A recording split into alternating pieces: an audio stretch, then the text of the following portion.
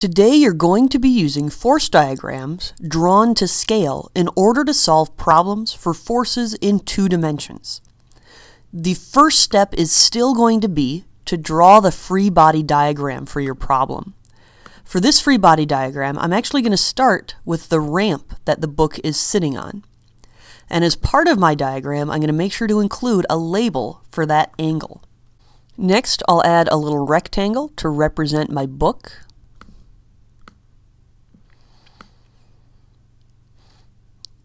And then I'll start adding the forces acting on that book.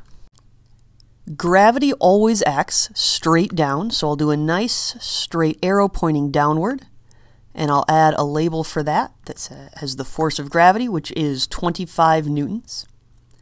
And then the normal force always acts perpendicular to the surface. So I'm going to draw an arrow that sticks straight out from the ramp. When we were in 1 dimension, that force typically just went straight up, but in 2 dimensions, it's going to be angled along whatever the surface is. And then finally, I've got the force of friction. And the force of friction is always going to act parallel to the surface. So I'll have an arrow for that, just pointing straight up the length of the ramp. Next, I'm ready to start working on my scaled force diagram.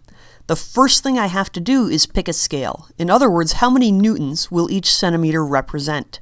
For this problem, it should work out pretty nicely if I use 1 centimeter equals 5 newtons. Well, it doesn't matter what force you choose to start with. I usually pick gravity. So, since 1 centimeter is going to represent 5 newtons, that means gravity needs to be 5 centimeters long. So I just draw a 5 centimeter long arrow pointed straight down, and then I need to add a label to remind myself that this represents the force of gravity. To add friction and the normal force to my force diagram, I'm going to have to figure out some angles. I like to do the normal force next, since it turns out that's a pretty easy angle to get. If I just extend the line for gravity upwards a little bit, it turns out that this angle right here is the same as the angle at the bottom of the ramp, 37 degrees in this case. If you want to go through the geometry behind that, just let me know.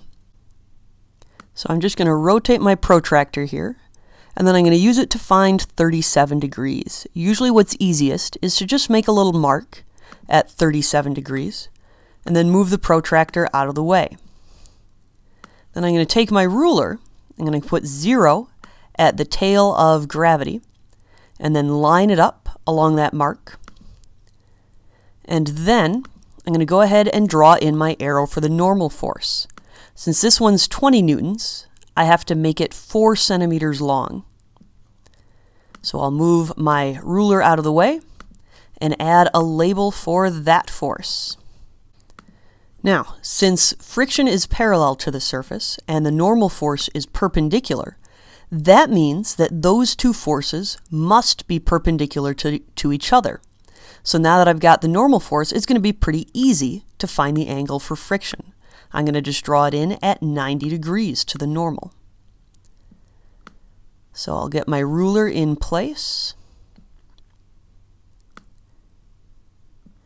And then with my scale, friction will only be 1 centimeter long.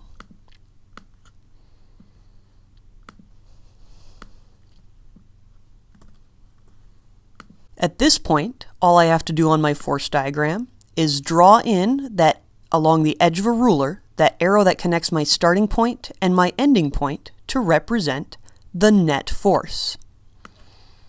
I can also check to see, does this make any sense?